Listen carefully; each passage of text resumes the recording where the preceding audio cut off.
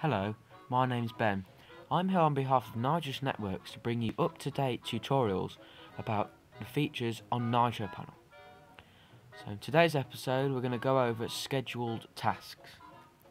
First of all, what we want to do is go over to NiTROPanel.com.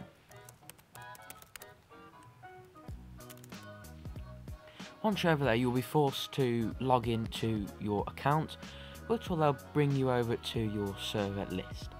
Select the desired server where you want to add scheduled tasks.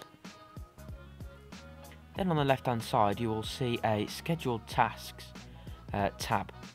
Just want to click that. Then you'll be greeted with this window which will house all of your scheduled tasks that you've set up. Or if you haven't set up any scheduled tasks, I'll show you how to do that right now. In the enter command box, what you want to do is type in the command that you want to run before the restart, or you just run any command. So if I want to restart the server and I want to warn everyone 10 seconds prior to the restart of the server that the server's going to restart, I would do say, which is going to tell everyone in the whole server, server restarting, let me just change the caps, in 10 seconds.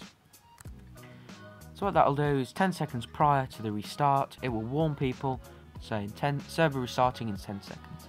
Next you'll choose a time in English time. So if we want to choose 12 o'clock midday, which is around lunchtime, it will run that command 12 o'clock midday. Then if you want it to alert if the command fails, it will alert you at the bottom down here of the server ID, what task it was, what command it was trying to run, and a timestamp and the reason why it couldn't run the command.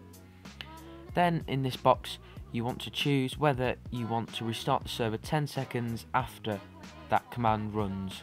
So if I click yes, because I've put server restarts in 10 seconds, so 10 seconds after that command gets run, it will automatically close your server and restart it back up. Then simply all you want to do after is click add task.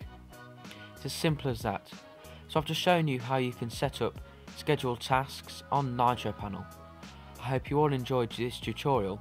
In the next video or in the upcoming videos I will show you how to set up Archon, because you will need Archon to let scheduled tasks run. So thank you all for watching. Thank you.